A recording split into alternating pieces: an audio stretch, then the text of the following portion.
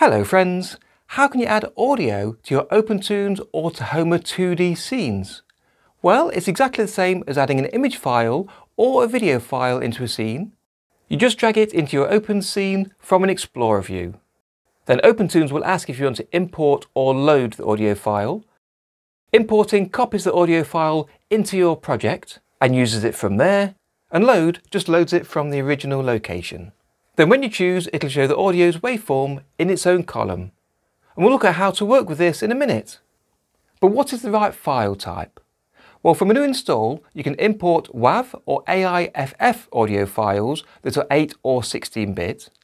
And if you set up FFmpeg, you can also import MP3 files.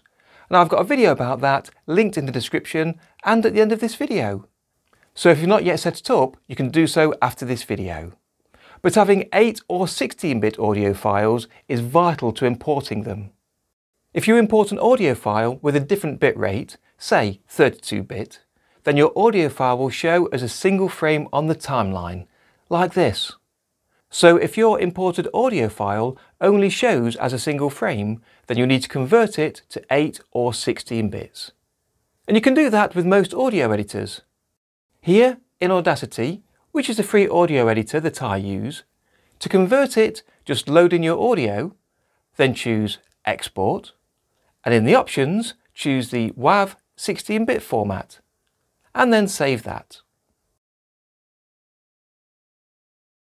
Then drag your new audio file into OpenToonz. However, for clearer audio, you might be better to use any audio that you add just as a guide audio layer to time your animation to.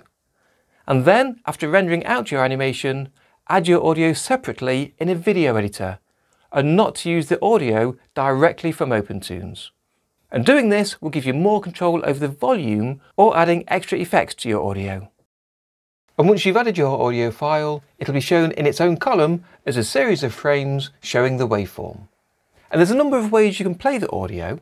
First, you can click the speaker button in the column header. You can scrub through the frames on the timeline.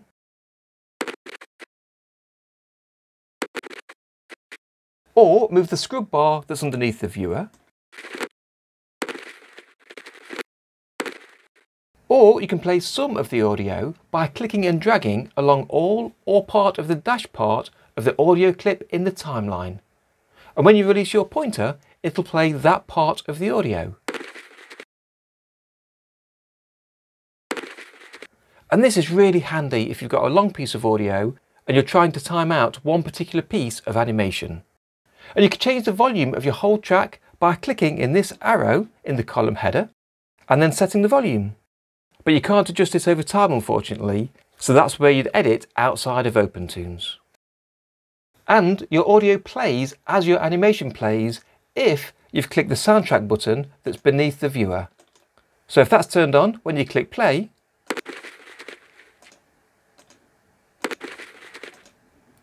the audio will be heard. So just turn it off here if you don't want it to play as you play back your animation.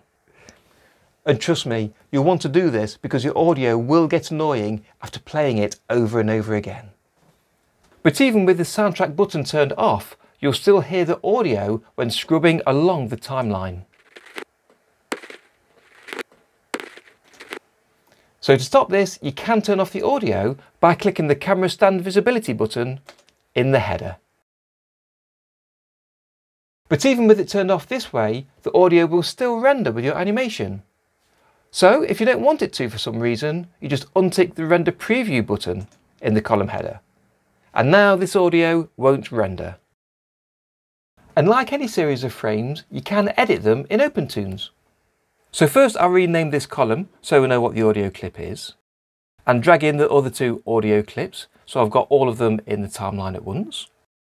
So you can move all of the frames in the clip by clicking and dragging the darker bar that's shown at the top of the audio frames, and that selects all of them and moves them all at once.